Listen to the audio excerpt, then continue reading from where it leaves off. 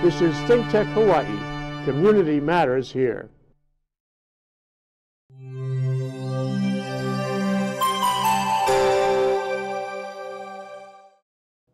Okay, we're back. We're live. I'm Jay Fidell, and today is a given Tuesday.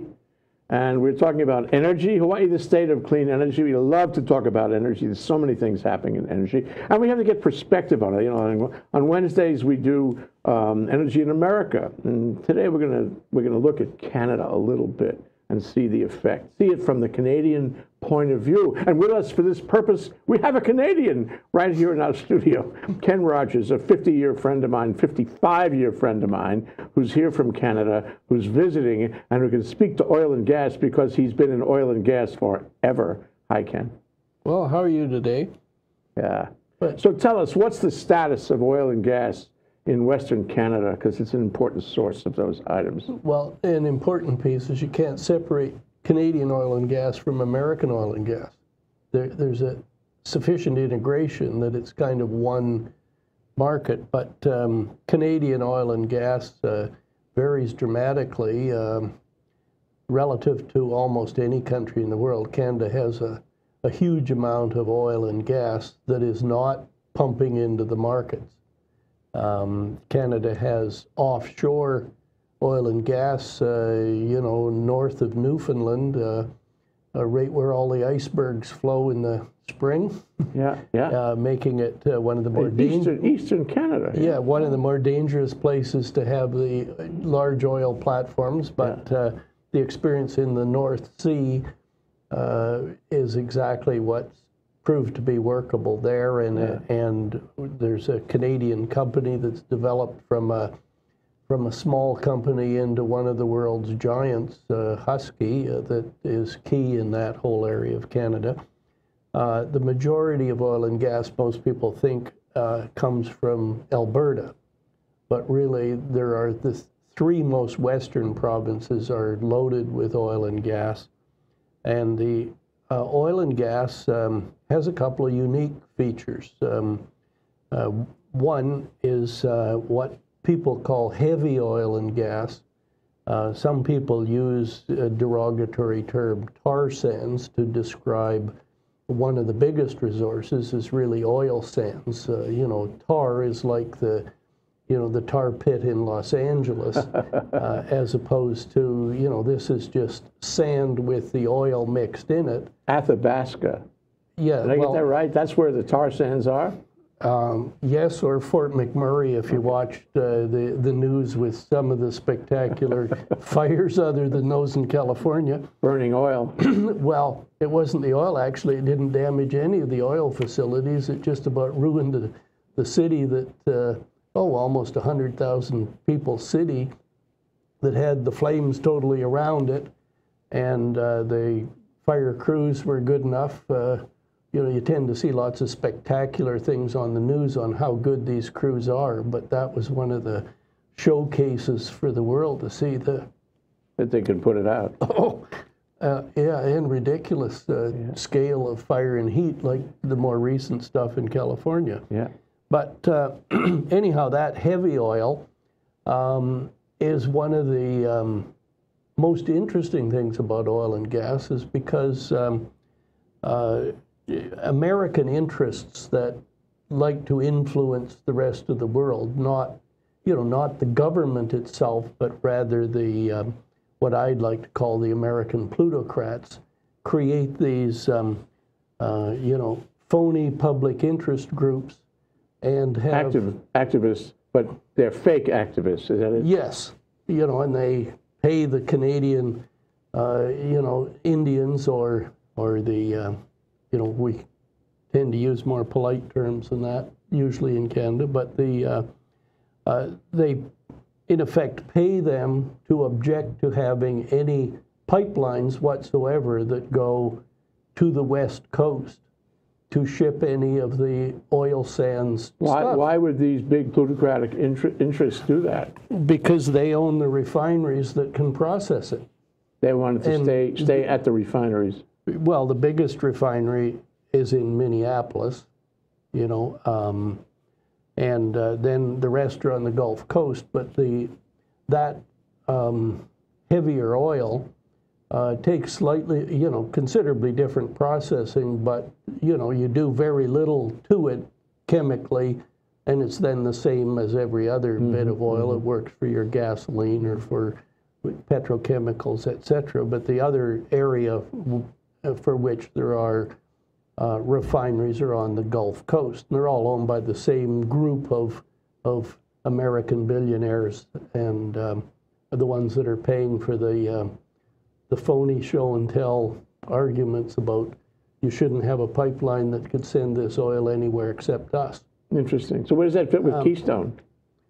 Oh, well, Keystone just feeds the refineries on the coast, because the oil sands probably has, the one play has as much oil as all the U.S. has.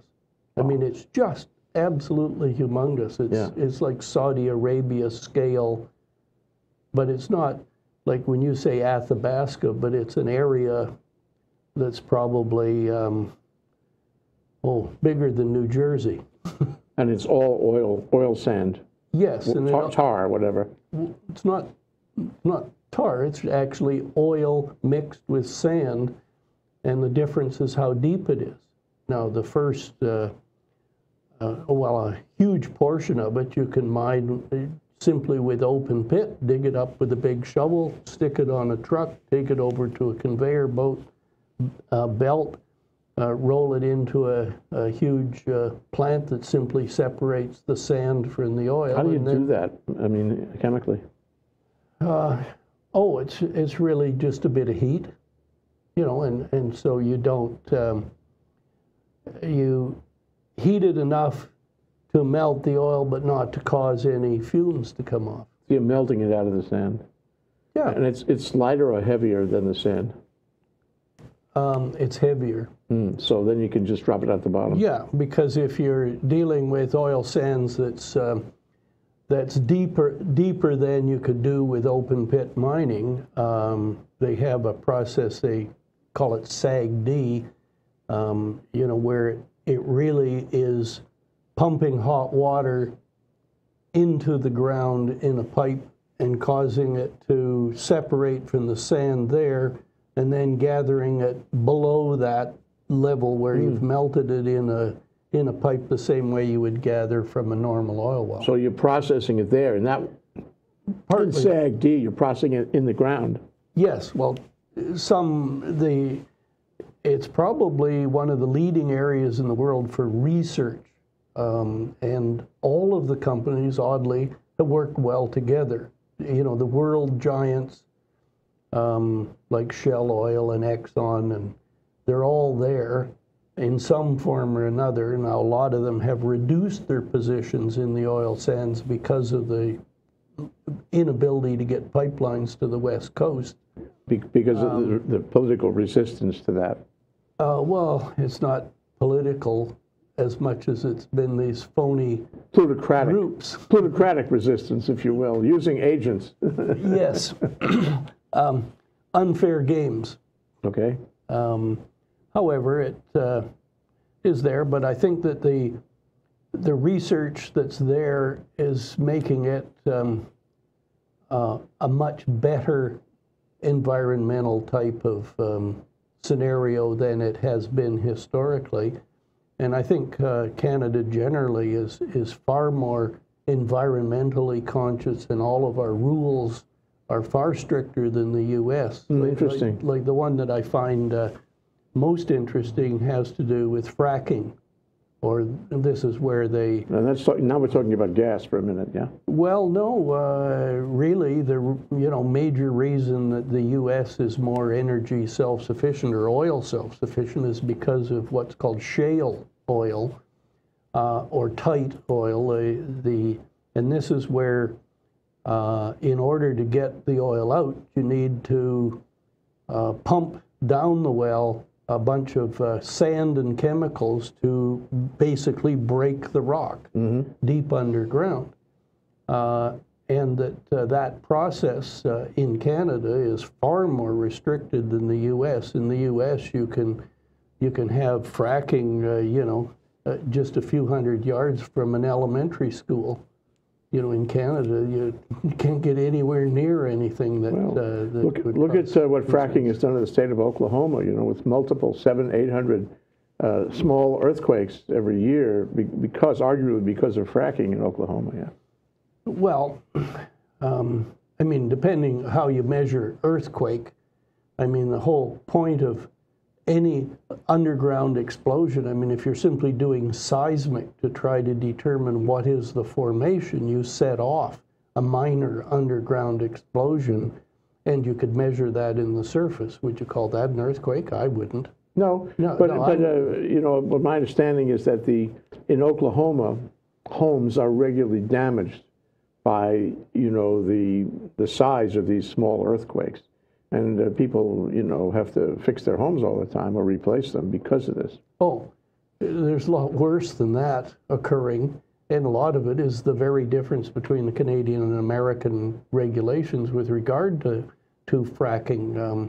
In Canada, you can't do fracking at the same shallow depth that you can do in the U.S. You have to prove in Canada in a much more rigorous way that the fracking is not going to affect the local water table. The most jolting things on fracking are when you can see somebody turn on a water tap and click a match to it and the water burns. That is jolting. Oh, and those demos are part of why you've had resistance in places like Pennsylvania, where there's this shale gas that's there, that they have a fear of fracking because they've seen these horror movies. If they adopted the standard that Canada uses, fracking could be no problem at all. Well, I shouldn't use no problem, but the risks and any concerns that would arise from those risks are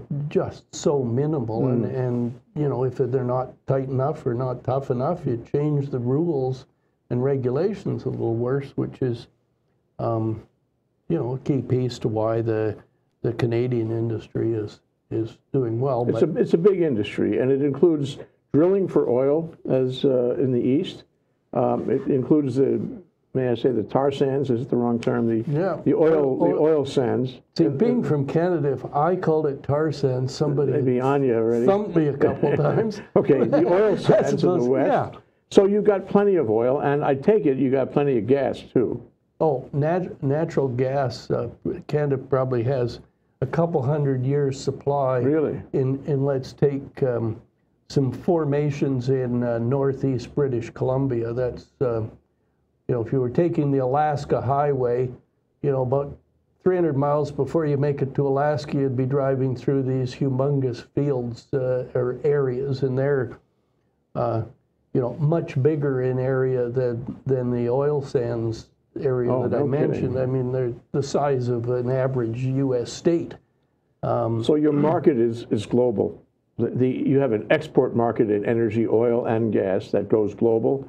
And not quite, tell me. Because, well, natural gas for many places is limited to where you can ship it by a pipeline. Right. Well, then you have a industry that's one of the more successful and growing parts of the energy industry is what's called liquid natural gas. So a country like Japan. That's LNG. Isn't it? Yes, LNG. Well, we've been talking about LNG here for a while. Oh, well, you should be if you're interested in anything to do with energy in the U.S. or the world. Yeah. But the key places where it has an effect is somewhere like Japan, where what do you use to produce energy in Japan? And nuclear was obviously their #1 pick until Fukushima.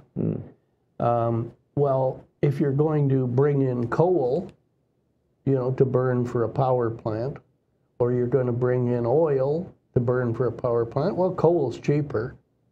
So, but what do? Well, natural gas is an awful lot cleaner. It produces less CO2 and other, ridiculous, what they call GHGs, greenhouse gases, the pollution, the air. That natural gas is far better. And so Canada has this, probably more than 100-year supply for Canada and the U.S. only, if you limited it to that. But the U.S. is a huge percentage of the world market. Mm-hmm. Well, as is, the natural gas really only goes, it's either Canada or the U.S. Yeah. And because we have no liquid natural gas. Now, the equivalent of Keystone Pipeline for natural gas, the natural gas distribution network is pretty good around the U.S. So where the U.S.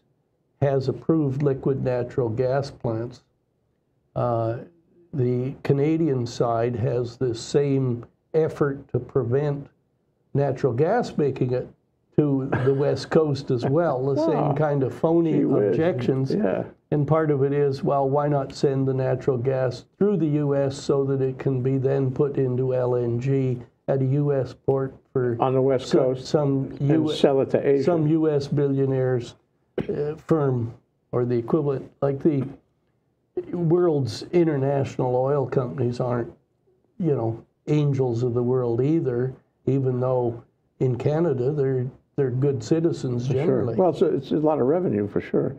Let me take a short break, Ken. There's Ken Rogers, retired Canadian businessman who is well skilled in oil and gas and many other businesses, important businesses in Canada, and it gives him a vantage, a special observation of how energy works. And I'm going to take a short break, but before we do, I'd like to just get one of his quotes, because he's got these great quotes. Pick one quote for us, Ken. Well, one I thought was an interesting one was a member of Parliament said to Disraeli, that's an ancient British Prime Minister, Sir, you will either die on the gallows or of some unspeakable disease," to which Disraeli replied, "That depends, sir, whether I embrace your policies or your mistress." There you go. It's Canadian humor, but it's also British humor. We'll be right back after this break. Aloha. My name is Mark Shklav. I am the host of ThinkTech Hawaii's Law Across the Sea. Law Across the Sea comes on every other Monday at 11 a.m. Please join us. I like to bring in guests that talk about all types of things that come across the sea to Hawaii. Not just law, love, people, ideas, history. Please join us for Law Across the Sea. Aloha. Hi, I'm Pete McGuinness-Mark, and every Monday at 1 o'clock I present ThinkTech Hawaii's Research in Manoa, where we bring together researchers from across the campus to describe a whole series of scientifically interesting topics of interest both to Hawaii and around the world. So hopefully you can join me 1 o'clock Monday afternoon for ThinkTech Hawaii's Research in Manoa.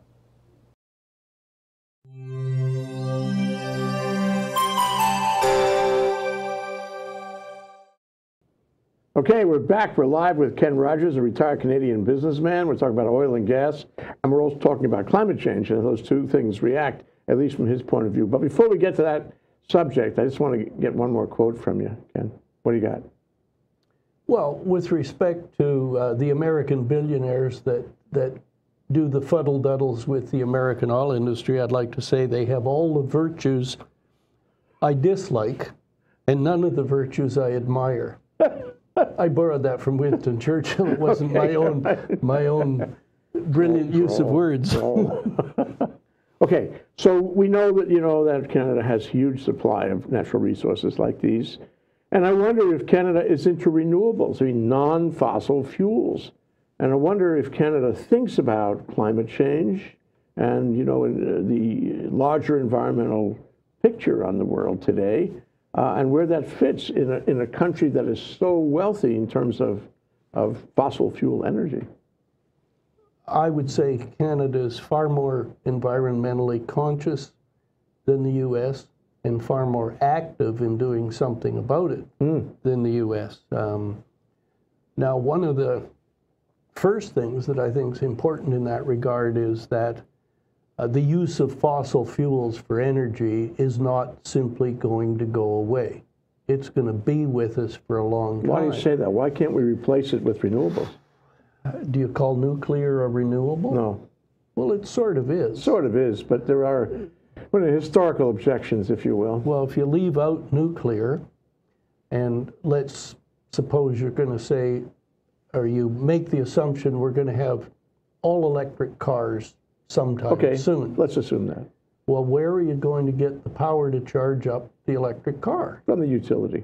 Well, where's the utility going to generate the power? Big question. Because you simply cannot generate it from a combination of wind, solar, and geothermal. Why not? Or let's call it normal geothermal. Why not? Right now, we curtail on wind. And we have more solar during the day than we can use. And, you know, we have to use batteries to try to level it and sort of store it for overnight use. So if I have too much at a given time during the day, why can't I charge all the cars with the excess?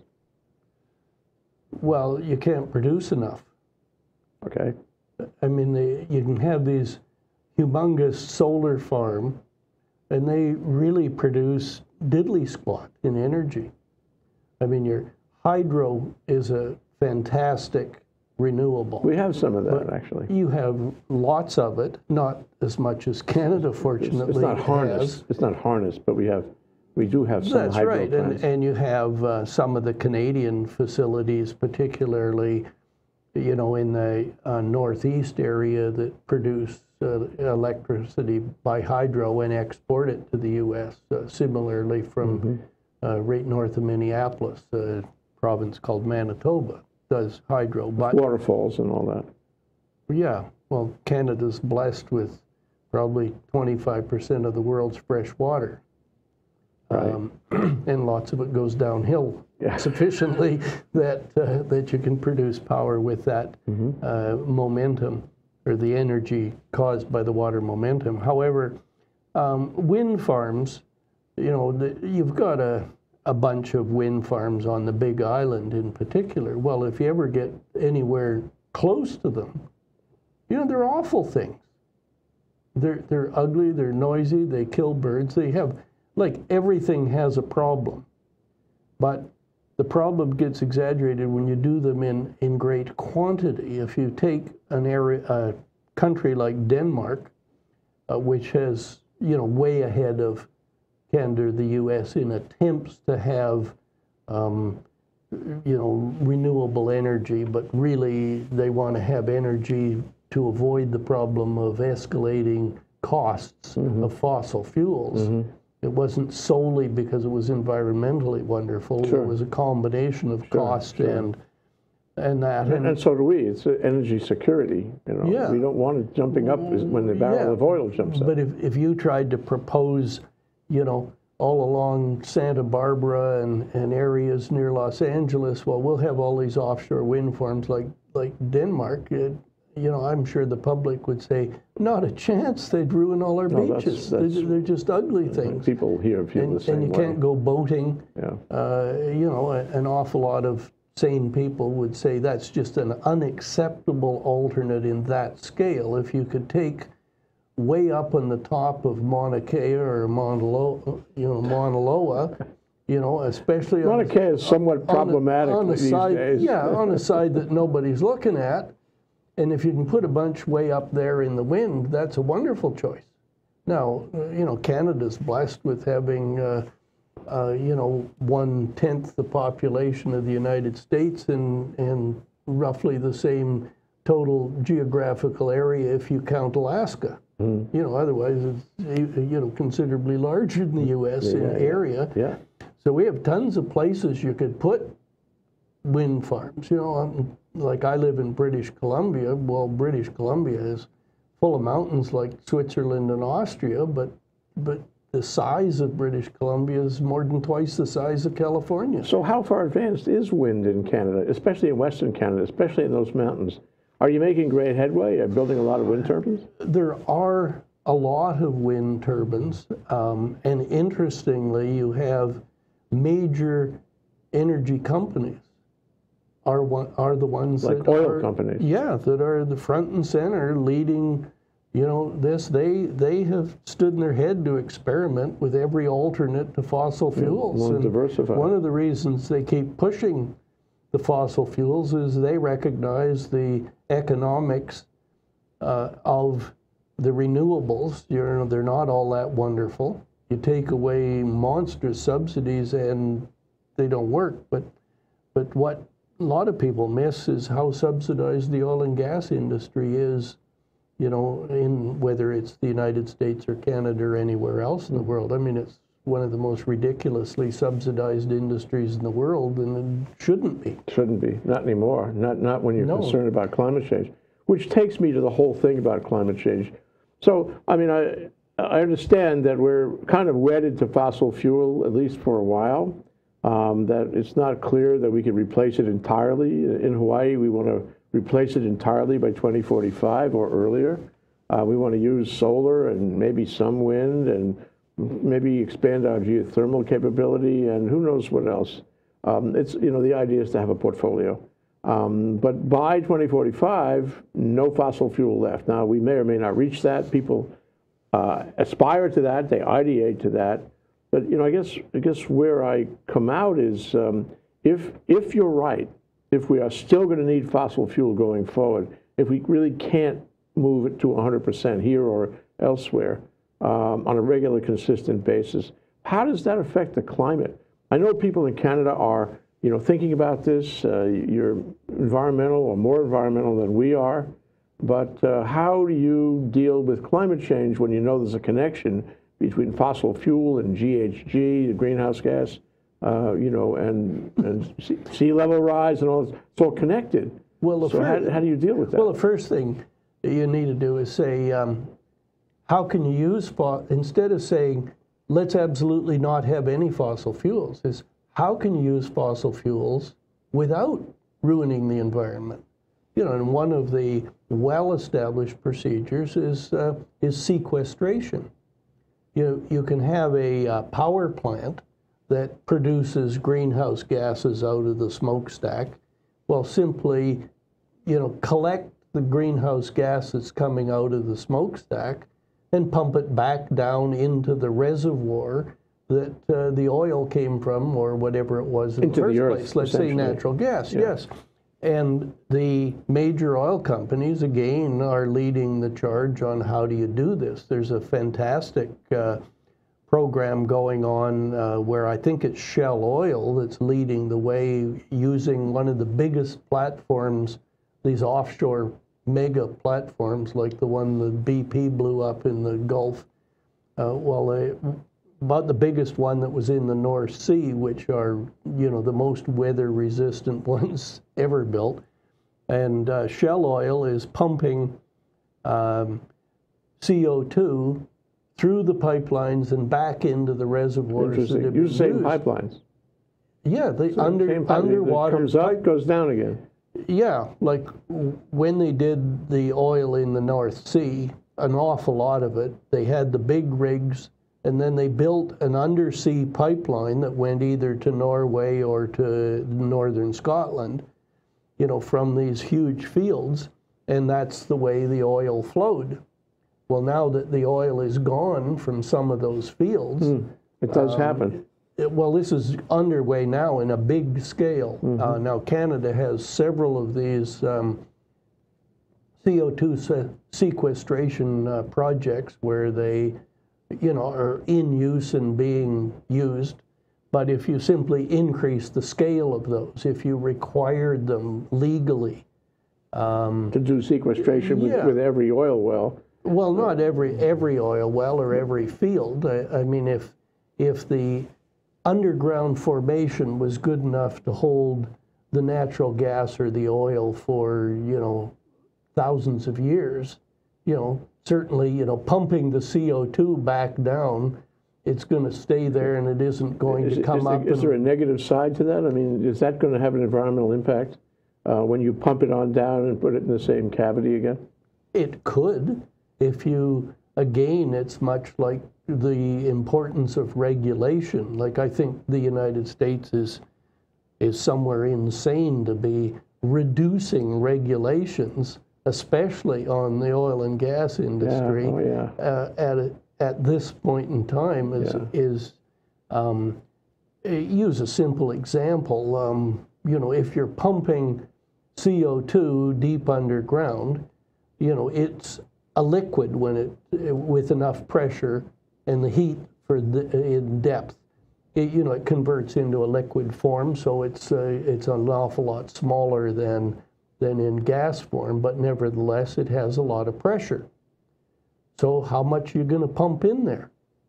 Right. Well, you better not pump too much more than there used to be oil. So you have to do research, you have to regulate it, and you have to monitor them. Well, your research is kind of easy because the oil company would have stood in their head to research what was in that well in the first place and what all the pressures were, and did they need fracturing. And I mean, it's a fantastically sophisticated industry. I mean, oh yeah, well that's the thing, and certainly through you, I have come to know how sophisticated it is throughout Canada. But you know, one thing it strikes me is that you know, it's a kind of an interesting analysis to say, look, we got a lot of resources, and Canada is kind of it's a learning experience for Americans to see how things work in Canada. And what I get is that we have a lot of fossil fuel left. We have a lot of technology that we have now and that will evolve. We have ways to control the amount of greenhouse gases that go up from standard fossil fuel, you know, mining, and so you know, this does affect the view going forward. And I really wonder, with all of that, considering all of that, where do you think we're going on this? Is it that we'll never ever get to 100% renewable energy in this world? A lot of people, you know, really want that for a lot of reasons, or is it that we will, or is it that we will? Is it that at some point, you know, it's like the Karl Marx withering of the state. At some point, fossil fuels will wither, and we will be we will be able to use renewables for everything in the world with appropriate storage. So my question is, will that come? Will that happen? Do you see that on the horizon? The way you define renewables, leaving out nuclear, not a chance. Okay, you know, if you're using hydropower, wind, solar, and geothermal, okay, you know, the answer is you won't make it.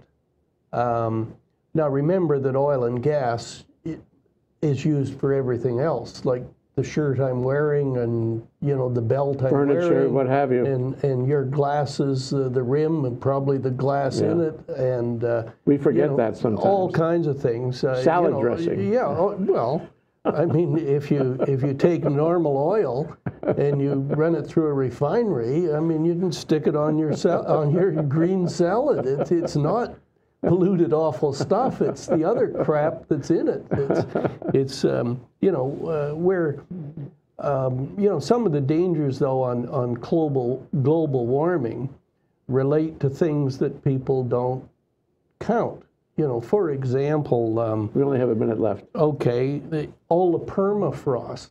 If you're going to melt the ice in Antarctica, Greenland, Canada, and Russia, you're going to release a ton of methane, and methane is probably 15 times as much of a contributor to greenhouse gas. Like, greenhouse gas simply warms the atmosphere and warms the ocean. So you're going to get all these ridiculous storms, like hot air can hold more water. And therefore, so it's no wonder you're going to have more hurricanes and more ridiculous storms and the quantity of rain that hit Houston. So we have to be very careful about greenhouse gas and methane for that matter. Oh, you're past the point of worrying. Those storms are already there. Yeah. It's the need to move is urgent. This U.S. billionaire push to have global warming deniers is total insanity as a society and for the world. Yeah. Well, let's leave it there. Ken Rogers, retired Canadian businessman, live in the land of gas and oil in Western Canada, can tell us the perception there from Western Well, of course, Canada. An unbiased attitude. An unbiased. Thank you, Ken. Great to have you on the show. Thanks, Jay. Aloha.